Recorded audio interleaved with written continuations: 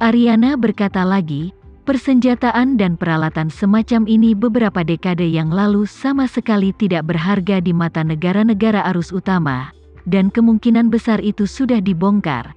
Tapi bagi angkatan bersenjata swasta dan beberapa angkatan bersenjata anti pemerintah, benda ini seharusnya masih sangat berharga.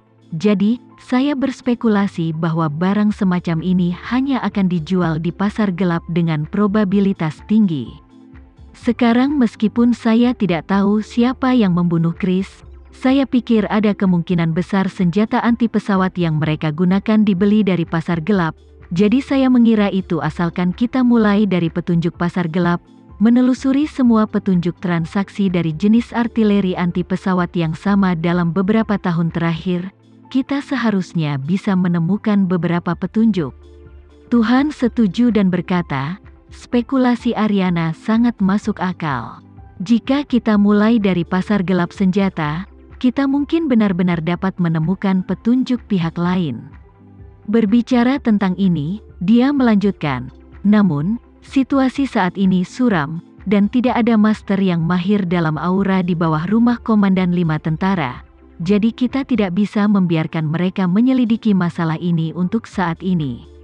Setelah itu, dia merenung sejenak, dan berkata, Bisma, kamu tidak perlu lagi menyelidiki masalah ini di New York. Kamu dapat segera berangkat dan mulai dari pasar gelap senjata untuk melihat apakah kamu dapat menemukan petunjuk tentang transaksi senjata anti pesawat dekat. Bisma merasa sedikit gugup, dia membuka mulutnya dan berkata, Tuanku, pihak lain memiliki gaya perilaku yang licik.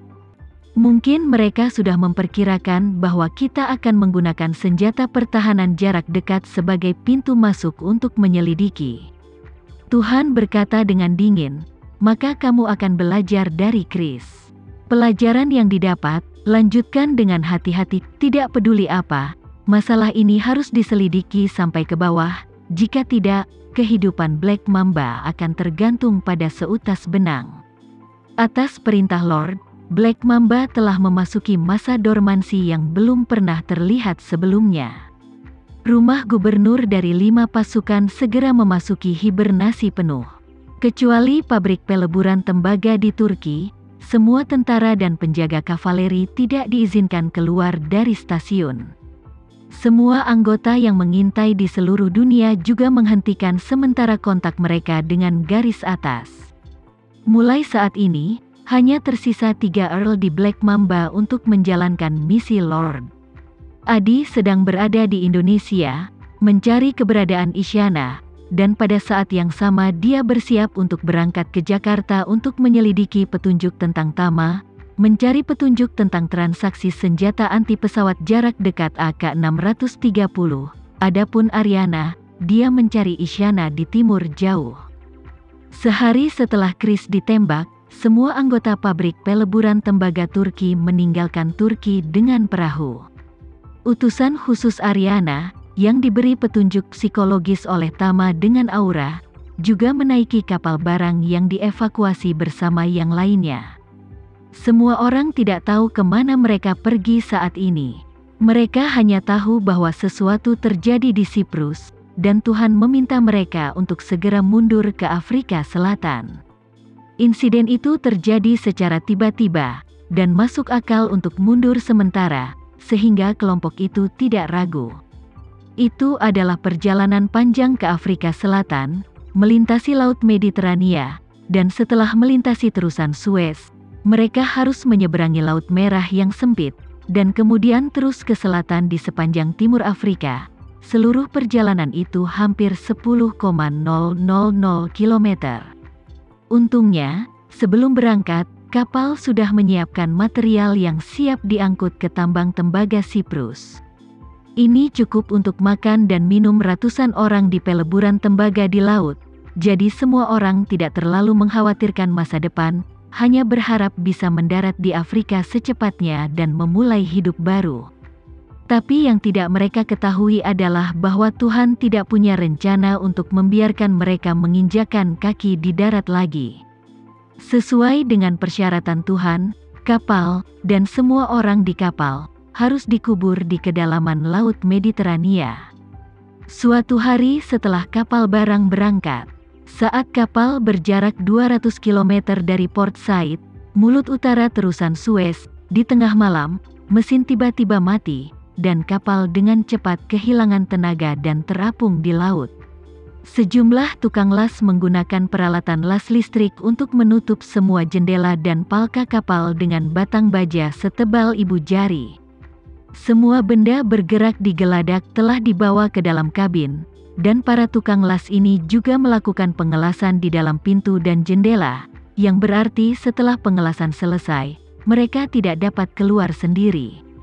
Orang-orang ini mengelas dengan sangat cepat. Setelah mengelas pintu dan jendela, mereka segera kembali ke kabin dan mengelas semua pintu dari luar. Setelah itu, mereka pergi ke gudang kargo di bagian bawah, menutupi semua barang dengan jaring kawat baja, dan mengelas kawat baja dengan erat ke pelat bawah kabin.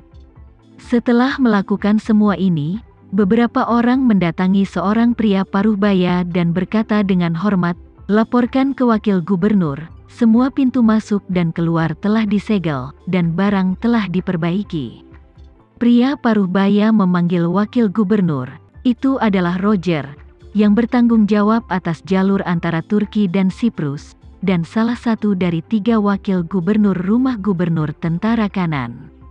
Pada saat ini, Roger mengangguk dengan sedih dan marah dan bergumam, "Semuanya, pengorbanan hidup hari ini untuk kebenaran bukan hanya demi kesetiaan kepada Tuhan, tapi juga untuk istri dan anak-anak kita agar hidup lebih baik, jadi aku harap semua orang tidak terlalu sedih."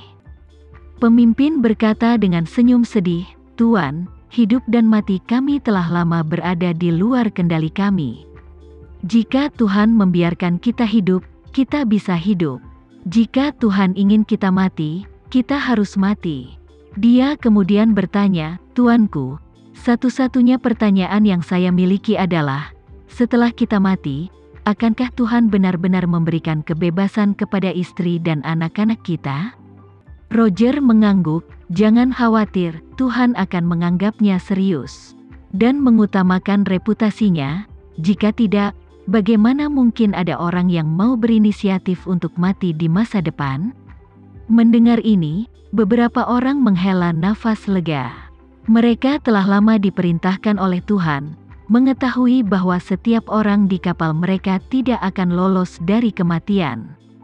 Yang lebih kejam lagi adalah misi terakhir mereka adalah menghancurkan kapal secara pribadi dan semua orang di dalamnya. Dan syarat bagi Tuhan untuk membiarkan mereka mati dengan murah hati adalah memberikan kebebasan kepada anggota keluarga mereka setelah kematian mereka. Bagi orang-orang ini, jika mereka tidak mengerti obatnya, cepat atau lambat mereka akan mati. Alih-alih melakukan ini, mereka mungkin juga mati dan memberi keluarga mereka kesempatan. Nyatanya, orang-orang ini berbeda dengan penjaga kavaleri, dan juga berbeda dengan orang mati. Mereka adalah orang kepercayaan Roger. Ketika Roger membawa mereka ke sini untuk menjabat, anggota keluarga mereka tidak mengikuti, mereka juga tidak bisa. Sejak mereka menjabat, mereka memikul atribut penghancuran diri. Begitu tempat ini perlu dihancurkan, mereka adalah pelaksana penghancuran diri. Dan alasan mengapa Tuhan mengatur ini untuk berjaga-jaga, begitu ada masalah besar di stasiun tertentu, mereka dapat sepenuhnya menghancurkan diri sendiri dalam waktu singkat, sepenuhnya memotong semua risiko. Keluarga mereka adalah kunci kematian murah hati mereka. Roger melihat waktu, dan berkata, "Sudah hampir waktunya, bersiaplah untuk menenggelamkan kapal." Pemimpin itu mengangguk, dan bersama anak buahnya, dia menempatkan bahan peledak terarah di haluan dan buritan kapal. Setelah menyelesaikan semua ini, beberapa orang kembali ke Roger, menyerahkan detonator kepadanya, dan dengan hormat berkata, "Tuanku, Anda dapat meledakkannya kapan saja." Roger mengambil detonator dan bertanya kepadanya, "Apakah semua pintu keluar disegel? Pastikan setelah kapal tenggelam, tidak ada yang bisa mengapung ke permukaan laut. Jika tidak, begitu kapal lain menemukannya, mereka akan menyadari bahwa kapal tersebut telah tenggelam. Pria itu menangkupkan tangannya dan berkata, "Jangan khawatir, tuanku, semua kabin ditutup, semua pintu dan jendela juga ditutup, dan barang-barang di gudang semuanya dipasang dengan jaring besi yang rapat. Begitu ledakan diledakkan, air laut akan langsung membanjiri, dan kapal akan segera tenggelam, dan tidak ada yang muncul ke permukaan. Adapun pecahan yang dihasilkan dari ledakan, karena semuanya terbuat dari besi, akan segera tenggelam ke dasar dan tidak akan mengapung ke permukaan laut, jadi yakinlah."